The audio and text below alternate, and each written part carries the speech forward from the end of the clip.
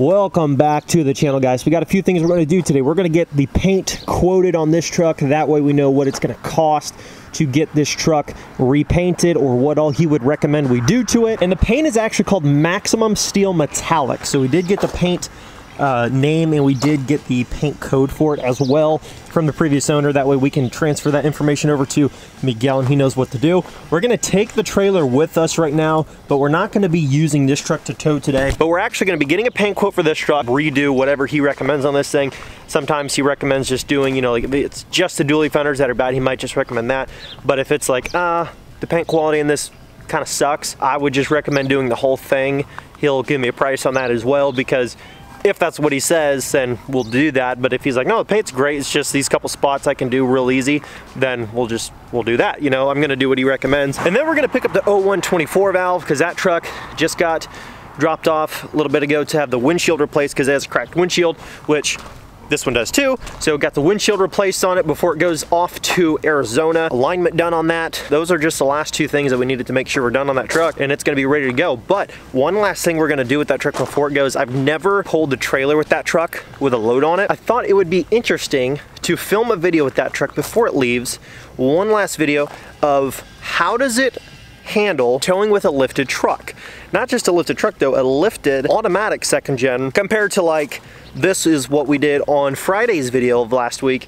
We did towing with the 5-speed. That was super easy. It was nothing for this truck, but it's also not got a huge lift on it. It doesn't have giant wheels and tires, and it's not an automatic. So we're gonna see the difference, and I'll let you know my honest opinion on how much better it handles on a 3500 that's close to stock in terms of ride height and stuff, versus a 5-inch lifted second gen with an automatic transmission and massive wheels and tires on it. Compare the two, and it'll be interesting. I think it'll do totally fine. It's just gonna be a lot different, and we're gonna be hauling the exact same load as we did with this one. We're gonna be hauling the same tractor. We're gonna be doing the same route. Well, we got our clover seed picked up for those food plots, and we're about to pull up to get the quote. So fingers crossed that somehow it's not a full-blown paint job, but we'll see, we'll see. We do have the dually dropped off. We did get a quote on the dually. I'm not gonna give you the quote amount. Let's just say it is in the several $1,000s to get the paint done on the truck. He said that he would recommend doing the whole thing. So we're just gonna do the whole truck, and that is I think it's called Maximum Steel Metallic. He's like, this thing is gonna look so good when it's done. I hate all the rock chips all over it. The hood's a little bit faded. You could tell you know, whatever they did in terms of a clear coat or whatever, the paint was only done, I think, less than 6 years ago. Less than 6 years, but it's already kind of fading a little bit on the hood.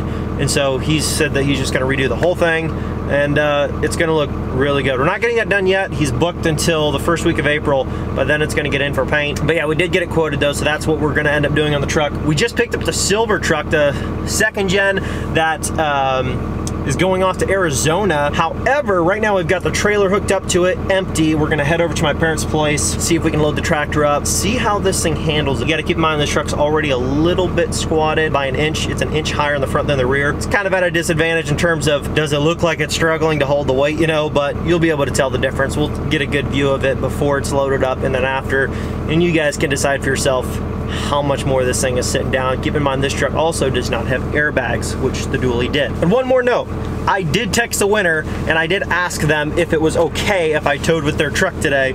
So before anybody comments, oh my gosh, don't tow with somebody else's truck, it's not yours anymore.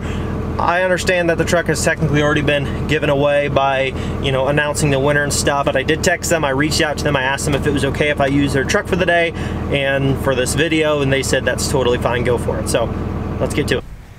So here she is, the 24 valve. We do have tape on the windshield, but that's because we had a brand new windshield put in, and apparently Safelite says you want to keep the tape on the windshield for like 48 hours or something, then you can remove it. I don't know why, but I don't do windshields for a living, so that's what they say. But here's the truck. Like I said, it does lean a little bit. It's an inch higher in the front than it is the rear, so it's already got a little bit of lean to it.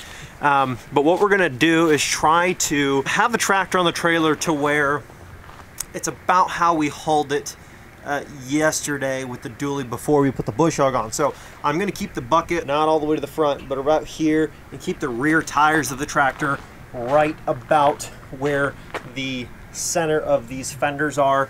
And then, you know, obviously the goal is not to put tons of weight on the truck. You want to have enough so that you don't have any fishtailing going on, but you don't want to have so much weight on the truck to where it's just like unnecessary. Now this does not have overload springs on it. The reason for that is with the lift kit that we did on this truck, it says you need to remove them. I don't know why. That's just what the kit said, so that's what Devin did. Anyways, here is the amount of space there is right now between the bump stop here and the leaf pack. I'll put my hand here. It's about like that. So I can put my entire hand under here, and I've still got about 2 inches before I would touch that with my thumb. So let's load this thing up and see how much it squats by loading it the same way we did yesterday. So we're gonna pull the tractor on here where I explained and then see what it looks like once it's loaded up.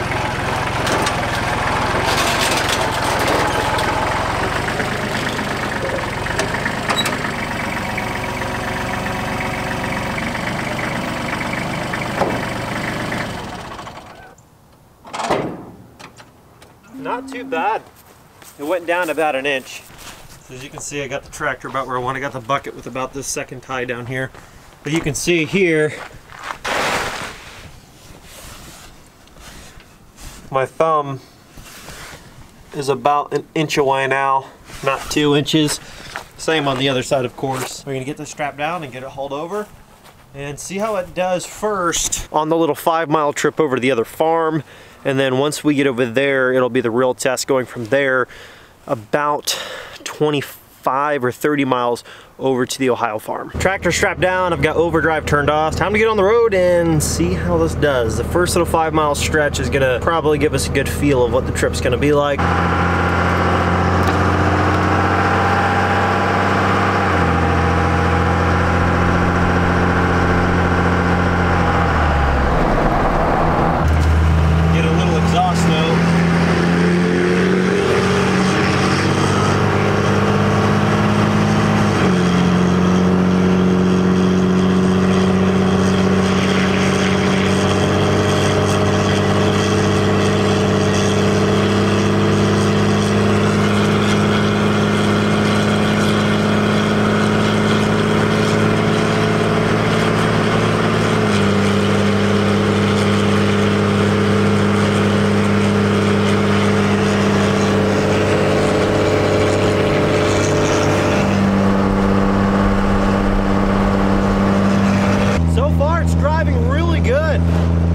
Transmission's doing just fine.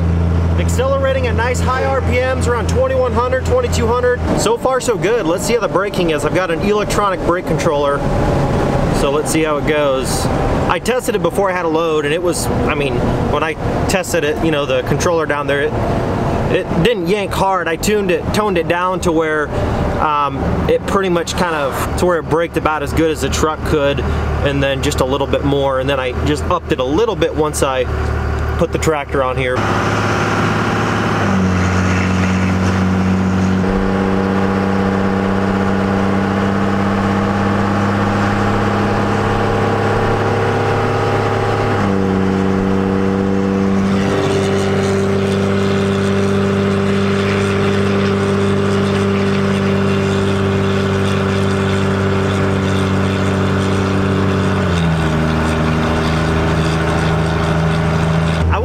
Between this truck and the dually, not only do they both feel like they run way better with weight in the back, in terms of, you know, suspension ride way better, I mean, but the engine just sounds like it runs way richer once you've got a bunch of weight back there.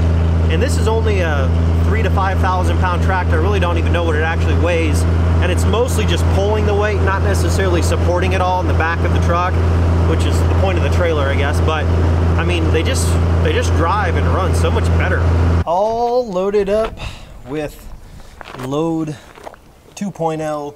The only difference is tractor's loaded in the same spot. The only difference is we added on the tiller. We added the rotary tiller to the back. So here we are. I cleaned out the tines the best that I could real quick for loading it up. I've got a strap running over the attachment. so it doesn't rattle around. Truck didn't squat any more than it already was. It's got about my hands gap and about 1.5 inches above it still, inch and a half, which is basically what it was without the tiller. The tiller's not like a huge difference, especially since the tiller's on the very end of the trailer. Let's get on the road. We've got about 25 to 30 miles here to test this thing out. So far though, the 5-mile trip over here was totally flawless. Truck ran great, sounded so freaking good with a load on it. Pulling, you got that deep Cummins growl. I mean, it sounds so much better with a load on it. It looks so squatted with that trailer on it. Like, it's just crazy how squatted it looks. But the actual spacing back here, I mean, I've still got my hand and about an inch and a half. I mean, I guess it's on a little bit of an incline too, but whatever. Let's get on the road. So we're about to do the first highway test, and probably the only actual highway test with this truck. So we're gonna first have to go up this steep grade right here to get onto the highway ramp. So we're gonna pull around this corner and see how she does climbing up a hill. Here we go. Straight uphill.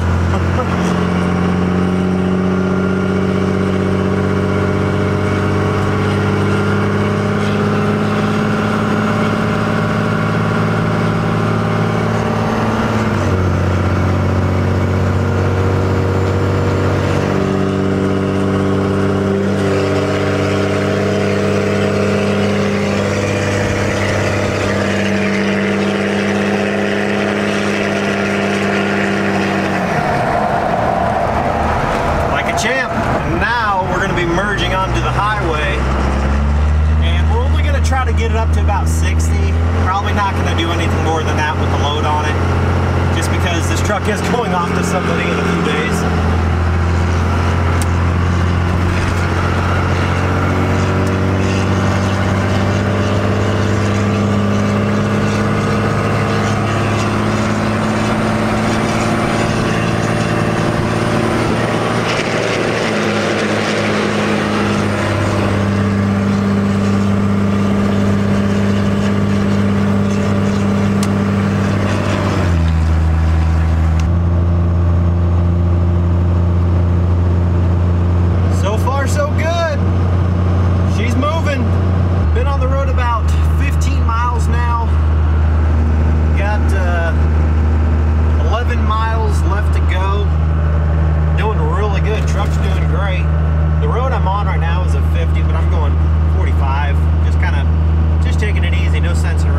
Truck's been running great though, but I forgot that it was almost empty, so I had like 1/8 of a tank, so I stopped by and put like 26 gallons of diesel in it, and then I filled up a fuel can as well for my dad because I used his last one in the tractor, so I filled it back up.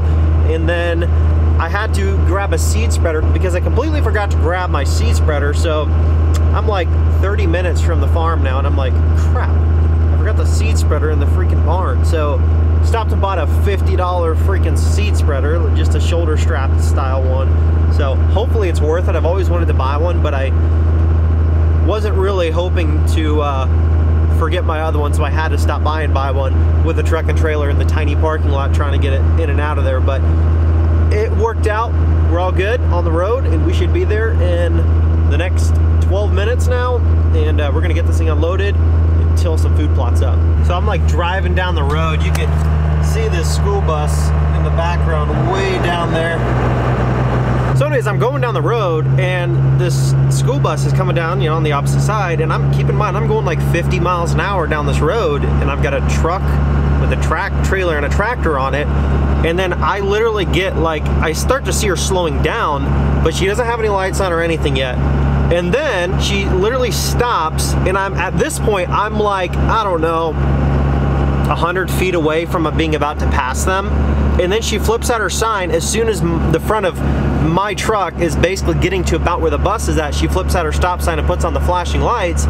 And I'm already passing, and she's like blowing on her horn and like flipping me off. Not to mention, her door on the side of the bus wasn't even open yet, and there were no kids coming out of the bus yet. I can't stop on a dime. Some people drive me nuts. Ordinarily, if I see a bus stop, obviously I stop. If I have time to stop, I stop. and I wait. That was a moment when I'm like, I don't know if this bus is gonna stop or not. Then by the time she did stop and she starts flipping on her lights, I'm like basically already passing them, going 50 miles an hour. So we made it, we're here. Plot number 1. This is Reagan's spot. Call it Reagan's spot, just because this is a buddy sim that I set up for her when we first bought the property. So we're gonna get to planning this location. I think it's about, might only be about 1/8 of an acre at most. So I'm gonna show you what this little spot looks like. It's not huge. You can see it goes all the way over to the blind there, which is probably about 40 yards from right here. And then it goes to the blind. It's about where the tractor is, and then it's only about 10 yards wide. I don't know what that acreage comes up to, but it's not much. At most 1/8 of an acre, I would guess. Maybe a 1/6 if you're pushing it, but it's a pretty small location. But it'll be a nice little spot because in bow season, this is usually super dense, but there's tons of sunlight right in the spot. So it's gonna be great for clover, and that's what we're gonna do. We're gonna till this up and seed down some clover, and hopefully with the freezing and thawing that's happening every day right now, and it's supposed to only slowly get warmer, it'll be perfect. And we're supposed to get a bunch of rain next week for 2 or 3 days, and it should be just about perfect. Plot number 1 is done, tilled, seeded. Should be all good to go. I would pack it, but the problem is the mud is it's just sticky enough to where it's not soupy, but it's just sticky enough to where if I drive around, I'll probably just pick up all the seeds on the tire. And I don't really think I want to do that. Hopefully the rain that we get in the next 2 days kind of washes the seed down in and kind of levels out a little bit of this loose dirt and kind of helps it get just enough covering. But if it doesn't, worst case scenario, we have to replant in the fall. But I think the rain that's coming should be enough to kind of get the seed situated and help it take off quick. We're in the second location, and location number 2 here is a lot bigger area. This is probably total planting area is probably about 1/2 of an acre to 3/4 of an acre. It goes a little ways though. So it's about 10 yards wide like the other one. I like my plots to be more narrow, so they kind of feel more like a feeding trail more than like a wide open vast space. So what we've got here is about a 10-yard wide strip, and it goes all the way down to where you can hardly see anymore, and then the trail still goes out of sight where you can't see anymore, about the same length as the distance that you can see. So this total stretch is probably about 140, give or take, and it's about 10 yards wide the whole way. It just kind of winds around through, but it's going to be a really nice feeding spot. We're going to do clover in this as well. The neighbors have giant ag fields, but what I want to try to stick to is clover. Bright green stuff that's pretty much here spring, summer, fall, and they can dig it up in the winter if they want. And in terms of maintenance, all I have to do is mow it, just because back in the woods here, it's kind of hard to grow like corn and beans and all this other stuff unless I bulldoze out a bunch of space, which I really don't want to do, especially since knowing these deer all the way up until probably the 1st of December when guns are blazing, the deer are always in the neighbor's cornfield anyways, picking up their corn and just having a heyday, and they can spread out over there much more, get away from each other. The field's like 100 acres, and it's, you know, the deer can pile out there and, you know, do their own thing and not be bothered. So I mostly just want to focus on good food for turkey and fawning and stuff like that here. I know some people say you don't want to have crops that just bring in does, but the does are already here without anything on the property already, because there's so much freaking browse. If you just look around, it's so thick in here. There's so much browse that we can hold a lot of deer numbers. The deer just freaking love it. Now, we do have a lot of does here, but we also have a lot of bucks. You know, it can kind of go both ways. Sometimes a lot of does is bad for certain locations, but for other areas, a lot of does are okay and your property can handle it, and you've got a lot of bucks to go right along with it. I've got footage of some really, really nice bucks we saw last year, and it was broad daylight. I mean, shooting light, broad daylight. The only issue is, the only reason why I didn't tag a buck last year on this property is it's archery only, and it's very difficult to get those deer under 40 yards.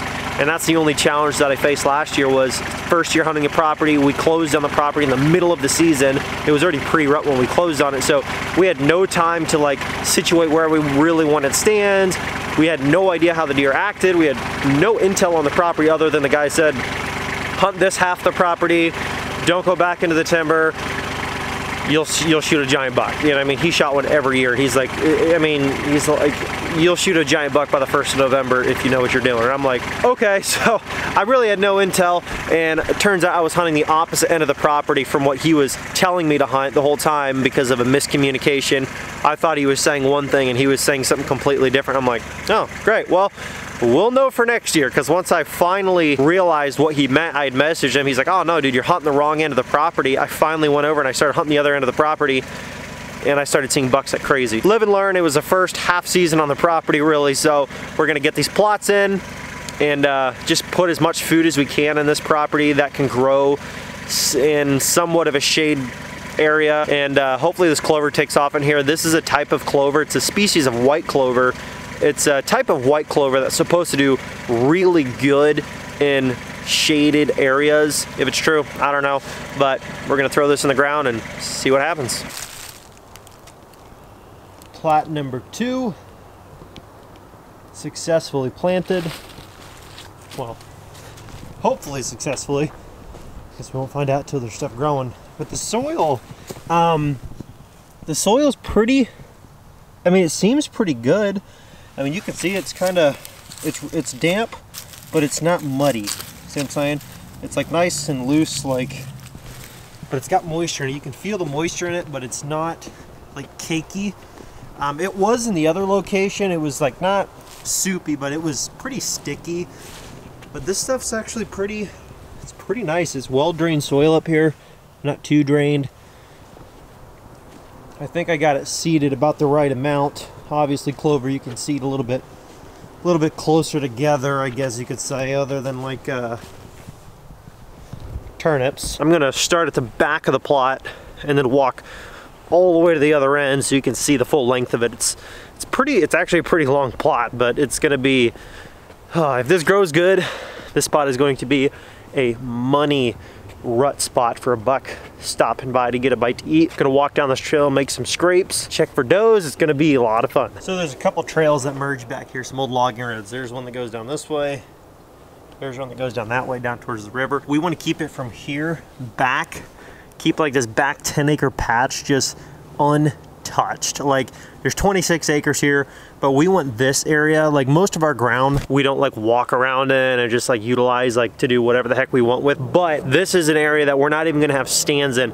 The rest of it, we're gonna have stands set up in certain spots, but we're still gonna like not penetrate into those other areas either, unless we're like retrieving a deer. But this is gonna be an area that we don't even hunt back here. We're not gonna hunt it. We're not gonna walk back in there unless obviously we gotta get a deer, because that's the ethical thing to do. But we're not going to really utilize the back 10 acres of the property for like anything at all. We're gonna just do our deer management, you know, bedding stuff and all that other jazz this time of year, get that done, and then pretty much not be in there from July or August all the way until the end of the season.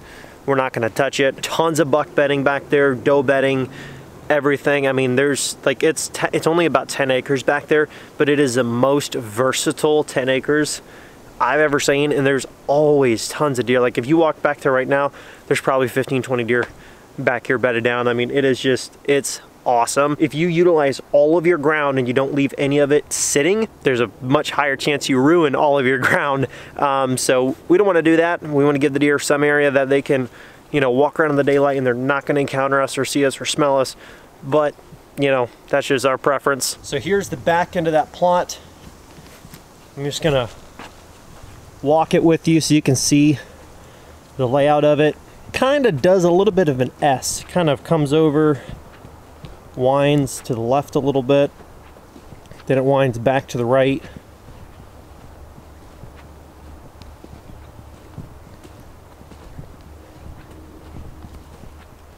But it's pretty nice though. It's going to be a really nice location. Now the only thing about this plot that I haven't quite decided is what tree I want to use to hunt it, because I don't want to be like right on top of it, but you know, the point of this plot is to be a feeding slash travel corridor, so you gotta be pretty close. I'm probably gonna favor a tree somewhere towards this side of the property because there's a field edge right there. If you've been following along for the last few videos, you know we did a huge hinge cutting edge back there that's pretty severely hinge cut.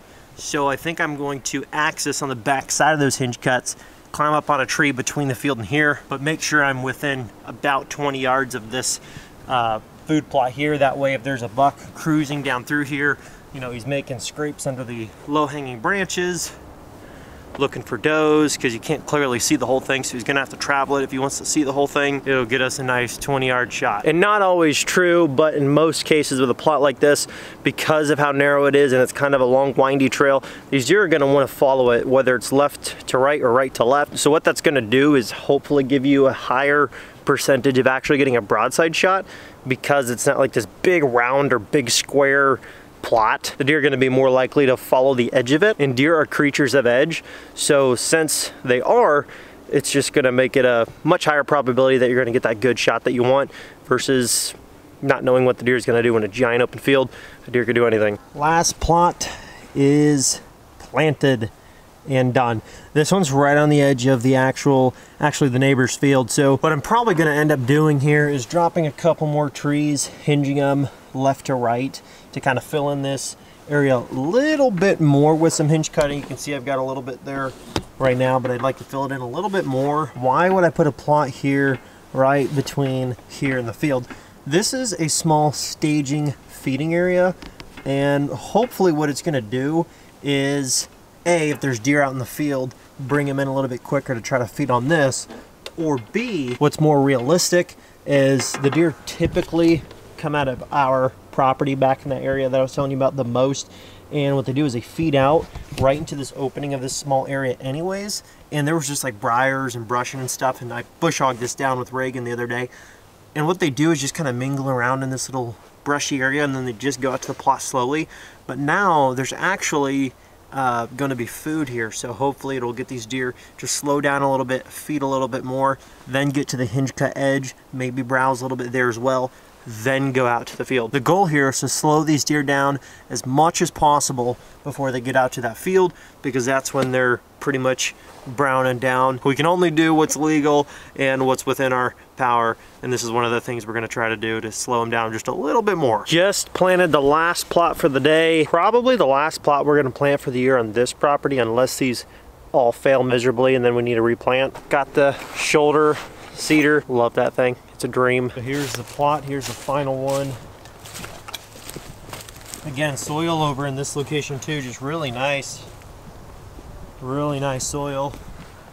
I don't know what the pH is, I'm just saying nice as in like the feel of it. It's like there's moisture in it, but it's still like very loose.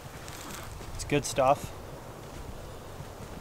Now, I've never fertilized or limed any of my food plots, fun fact, and I've never had them really turn out bad other than like 2 times when I way overseeded them. Here's the widest part of this whole area. Here's a 200-year-old tree. Look at this little rub right here. Just tore up. There's a lot of them in this area because they cut through here a lot. There's usually rubs all over here. New rubs everywhere. Throughout the deer season is what I'm saying, but there's that tree. Pretty cool looking tree. Got some limbs dying on it though, but most of it seems to be still alive. But yeah, here's the rest of it. It ends just down over there. And that's it.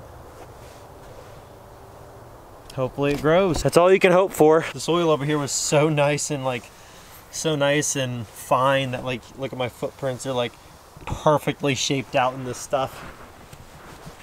I mean, literally inch for inch. I mean, they're just like a perfect footprint through there. I mean, that's how nice the soil turned out over here with the tilling.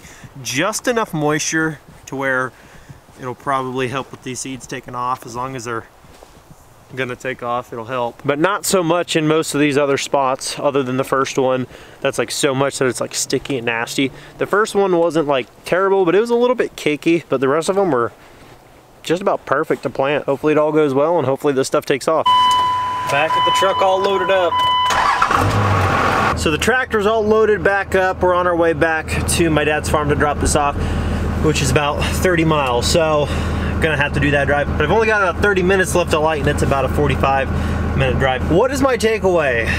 Lifted truck versus stock height truck. For the most part, stock height truck. Manual versus auto. This truck towed great. I could probably get up the speed quicker in the manual, just because, you know, like with these transmissions and these trucks, like this one, it shifted totally fine. It held high RPM and then shifted when it was supposed to, and it, you know, nothing was weird about it. I mean, everything was totally functional the way it's supposed to be, I guess. You just can't hold the RPM where you want them. And I don't think the person that won the truck is gonna use it to tow every day, but, you know, like if you were going to, I would suggest the manual.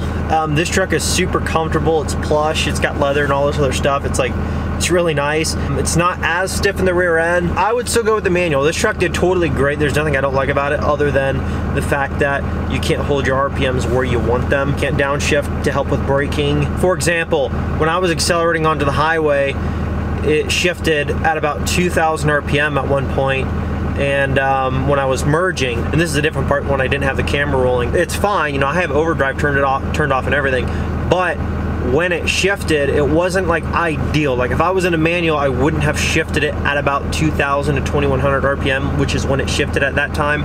I would have shifted it closer to 2,300 or 2,500 RPM, you know, so I can keep that momentum and keep the RPMs higher, so when I shift up into the next gear, I don't lose any speed, or you lose that momentum that you need merging with all this weight, and then it's like now you're still accelerating, but it's just a lot slower because you don't have the RPM anymore. So, like, I mean, for me personally, I would go manual if you have the option. Obviously, it's kind of hard to find them sometimes. More preferred in that sense. In terms of it being lifted versus not lifted, I didn't notice anything about this truck that had anything to do with it being lifted that felt like it was a compromise. Like, the thing handled great. I can lock fully side to side with this setup on it. Yeah, it might look a little bit silly because it's got a 5-inch lift, and so when you put weight on the back, you know, it's got to absorb that lift a little bit, and it just kind of makes it look like it's worse than it is in terms of squatting. Overall, though, the truck didn't handle bad by any means. It handled great. I was actually really surprised how well this handled compared to the dually. I mean, it did a really good job. I was super impressed. In terms of should you tow with a lifted truck, if your lift was done right, I mean, I don't see why not. I mean, as long as you've got the proper hitch, you've got the proper knowledge of what you're doing, I don't see why you should have any problems. This thing did awesome. So anyways, guys, hopefully you enjoyed today's video.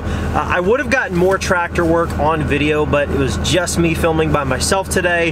The wife was busy cleaning the house and doing laundry and all kinds of other stuff. Reagan, I love you so much. She is literally the best wife ever. I've only had one, and I'd like to keep it that way, but if I had to take my guesses, I would say she's probably the best, and I couldn't find anybody else. I tried to text a couple of people. I couldn't get anybody else to come out here and film. All in all, you got to see some towing content. You got to get my opinion on lifted versus non-lifted. Is it okay to tow with a lifted truck? Would I do it? Yeah, I don't see why not. So anyways, guys, if you want to enter to win our 1992 W250 12-valve Cummins plus $5,000 cash, you guys are running low on time, and right now every $1 is going to get you 5 entries to win this 1992 W250 12-valve Cummins you're seeing here, plus $5,000 in cash. And if you want to enter, it's super simple. Go to lmpgear.com. That's our merchandise website. Buy anything off the store, and as soon as you check out, you're automatically entered to win that truck plus $5,000 cash. And right now you get 5 times the bonus entries, so take advantage of it. Get entered while you can. It's super simple, and one of you guys are going to be taking home that truck plus $5 grand. Might as well be you. Thank you guys so much for watching. I will catch you in the next video. Peace.